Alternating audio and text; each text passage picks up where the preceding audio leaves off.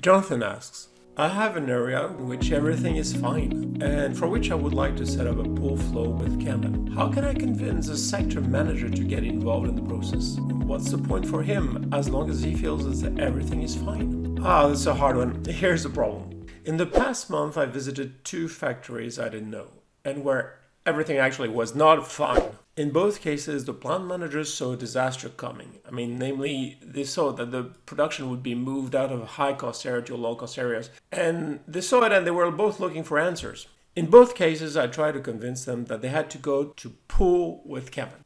Neither of them ever called me back. It's a natural instinct to look for new solutions in what you already know. You think there must be a new method out there to better organize what you know so that you can come up with new ideas from old thinking. What are the chances of that? Trust yourself. You'll probably do well what you already know how to do already. To come up with new ideas, you need to see new dots and then connect them. This is how new ideas come, connecting new dots together. And this is what a pull system does.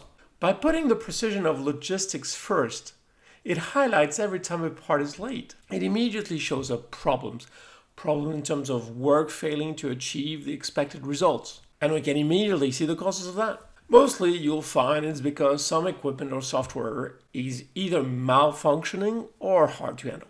That's one. Then it's because some information or material is missing right when you need it. So that's 2. Then it's because you miss something, you have to rework or redo a job, so that's 3. Or because you schedule something else as a priority, so you can't serve your kanban because you're busy doing something else. So here's 4. Finally, you're unclear on how to do the job, and it ends up taking far longer than expected. So the method needs clarification. That's 5. We have all sorts of problems. Material problems such as quality, tools, equipment, information. And then we have people problems, as people who haven't been trained, or people who can't do the job, or who lack interest or enthusiasm, or simply won't do it. These problems are our teachers to improve, and they all will be revealed by the pull system.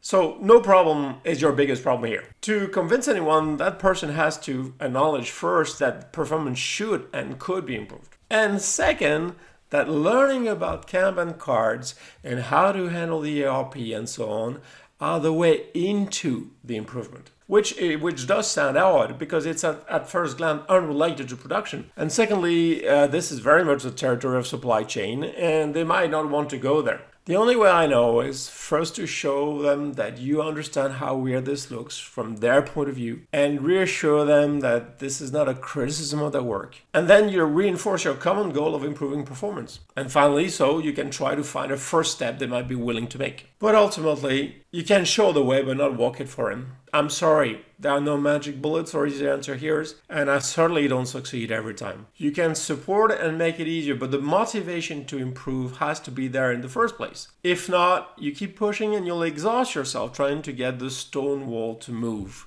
and the results will be disappointing. So it's a very good question. It's one we all face. And the first step into it is to choose carefully the people you want to invest in and work with in order to get improvement moving.